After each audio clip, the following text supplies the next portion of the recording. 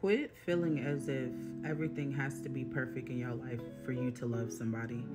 If you just so happen to meet a person while you're going through your growing and learning and elevating stage, maybe that person is supposed to be in your life. Not saying that they're supposed to be in your life forever, but what if they are?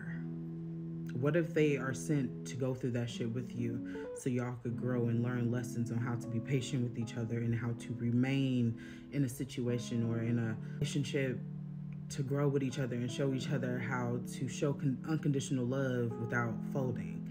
Y'all don't be thinking about shit like that. I be seeing a lot of good relationships go to shit because the dude thought, okay, well, I need to have this